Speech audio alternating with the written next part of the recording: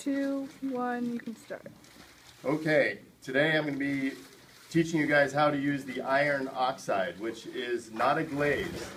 So iron oxide basically is rust. So when you put it onto the masks or anything and you fire it just with iron oxide, it ends up looking like rusted metal.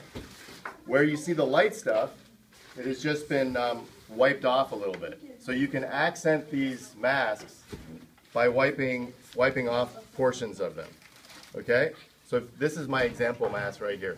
It's a really simple mask, but made to look better because of the way that they put iron oxide on it and then wiped off parts of it.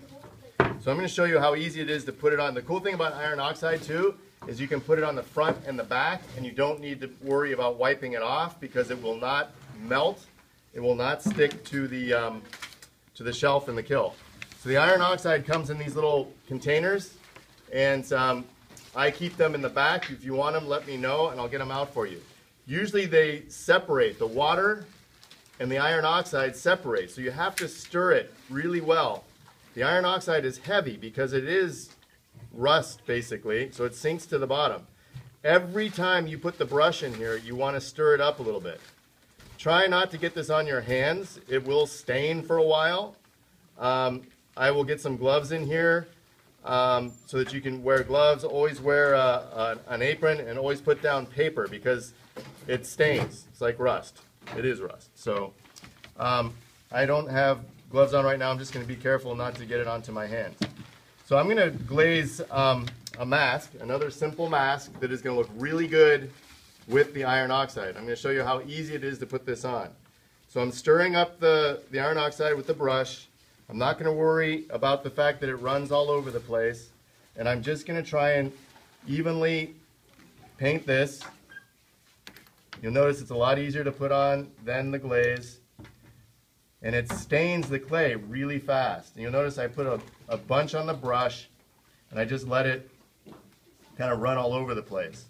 What you want to look for is any of the white spots where you didn't get any of the iron oxide in.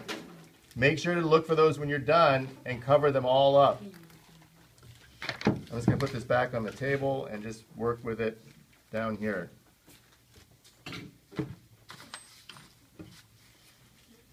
This will not take me very long. Try to work at least, try not to splatter because it can splatter. That's why I have the paper down.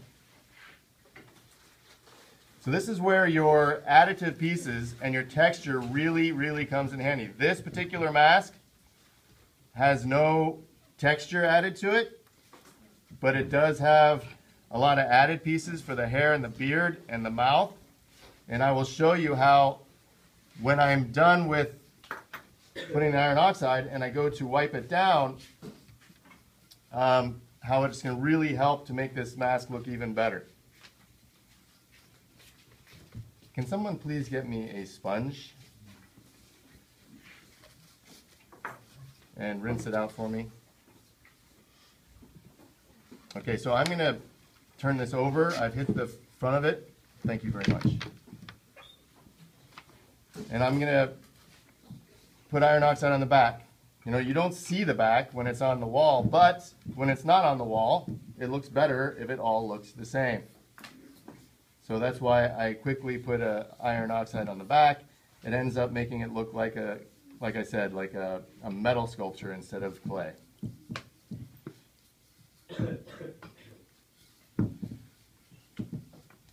So these holes are meant for string to add even more hair onto this thing. So what I'm going to do is I'm going to pick this up. I'm going to show you. See how there's the white spots in there? That's what you're looking for. When you finish, you want to just try and make sure to have all of those covered up, because if you don't cover up the white spots, when this thing is finished, you have a really dark mask and then some really light spots, and they really show up. So you want to make sure to cover them up. Make sure that you got them all covered up. The holes I'm not so worried about because I'm putting string in them. If I'm not putting string in them, you want to make sure to have the iron oxide get into the holes as well. Okay, now with these masks, so check it out. This is the mask with iron oxide on it.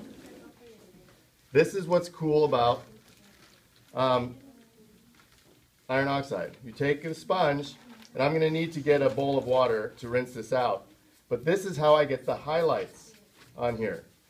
So you don't want to take all of the iron oxide off, but you want to take some of it off to reduce the amount of iron oxide that's on there and lighten up these the hair coming down.